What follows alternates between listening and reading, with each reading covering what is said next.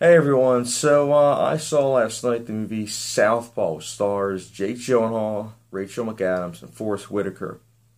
Now normally I would give you guys the premise of this film, but it has been given away in the trailer and TV spots, so there's no reason for me to give you like a premise for this movie, because you know it.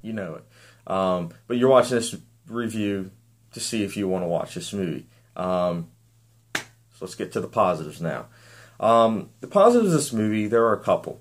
For one, Jake Gyllenhaal, as always, he did a really good job in this film. He's really turned his career around, and he's been in a lot of serious roles as of late, and because of that, he's gotten a lot of attention from critics and movie buffs alike, and I, for one, have to say that he's one of my favorite actors playing roles today. Like, I loved him in Prisoners, I loved him in the movie Enemy, and Nightcrawler. He was just phenomenal.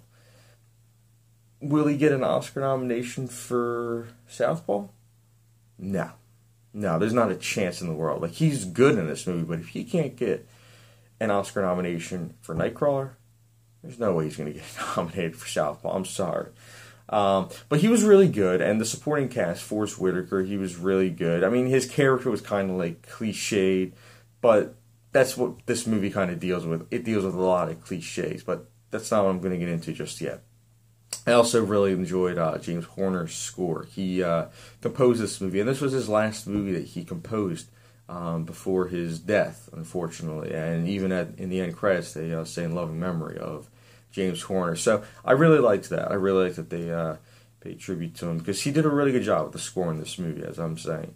I also really, really liked the tone of this movie. Like, the story is predictable, flat out predictable, but I like how the tone of this movie is very serious, so it doesn't feel quite as predictable as it really is, because it really is predictable, but the tone makes it very serious, so you feel as though the situation could happen to you, and you don't really see that too often in the movie, so I really liked that. I also enjoyed some of the training montage scenes. They were pretty cool. They really got you into, like, boxing. Because, I mean, I'm not really into boxing, per se, but I do enjoy a good boxing movie, which leads me into the negatives of this film. I'll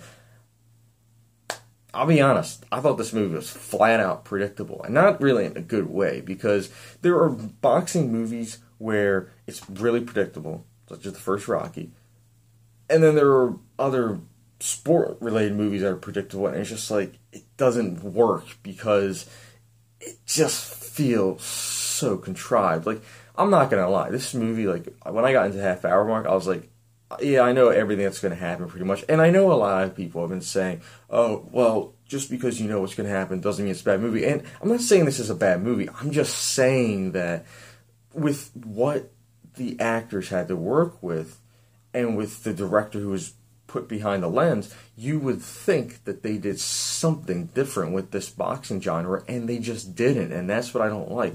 And I'm also not going to lie, I really didn't like the cinematography. Like, some critics have been saying that it's good. Me personally, I really didn't like it. I thought there was way too many extreme close-up shots. I thought that they did a lot of slow motion, unnecessarily so, and I thought that there wasn't enough wide-angle shots so you could get a feel of what was going on. And even during the boxing scenes, like, it was really hard to follow what's going on, and I don't like that when you can't really tell what's going on. And you may say that, oh, well, that's the point, because you want to feel like you're in his shoes, but it wasn't done correctly. Like, it wasn't done professionally, in my opinion. And I also just have to say that these characters are, like, their arcs are so predictable, and they're so cliched. Like, Forest Whitaker's character, I thought Forest Whitaker did good, but I thought his character was pretty much Morgan Freeman's in $1 Million Baby. And if this movie's trying to depress me, why don't I just go home and watch $1 Million Baby? $1 Million Baby was excellent.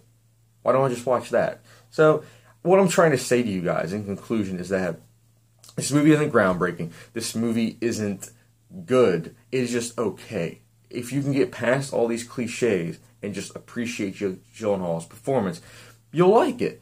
Now, do I think it's worth $11 to $13 or even $6 matinee price? No, I don't. I think there are better movies out there in theaters right now that you could see. I think that you could appreciate other films. And I think if you want to see an action film, I'd say just wait for, Mission Impossible 5, which I will be seeing next week, and I will try and post a review for you guys next week. But anyways, my rating for Southpaw, I will be giving this movie a 3 out of 5 star rating. And normally that would be a D+, but I'm going to give it a C- letter grade because Jake Gyllenhaal was really good in this movie, and as always, nailed it. But that's it for today, guys. So let me know what you think of Southpaw, and if you have any questions about this movie, just comment in comment section.